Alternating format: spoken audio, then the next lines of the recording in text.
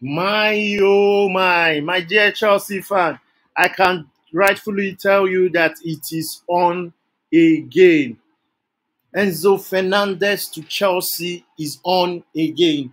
The Chelsea team is reportedly trying to fly down to Portugal to meet with Benfica's representative again over the transfer of Enzo Fernandez. So, Chelsea has been keen on signing the Argentine World Cup winner, but a deal has proved difficult for Todd Boehly. The Blues have been locked in transfer talks since even before the window opened.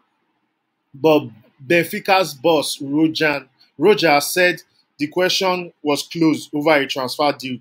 But, however, that may not be the case as we are getting serious and credible information that the Chelsea are about to fly down to Portugal to conclude on the transfer for Enzo Fernandez.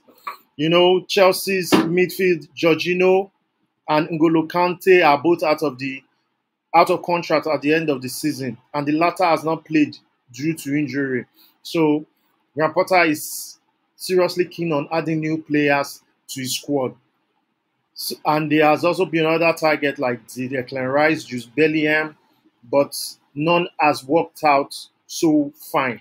So Chelsea are back in it again for Jude Bellingham. What do you think, my lovely Chelsea fans? I believe you guys will be happy to hear this. Do not forget, Benfica are standing on 106 million release clause, which must be met for the transfer to be completed. So let's see how Todd Boehly, when they get to Portugal, will react to this. So please comment down below. Let us know your thoughts. Please like, share, subscribe. Thank you.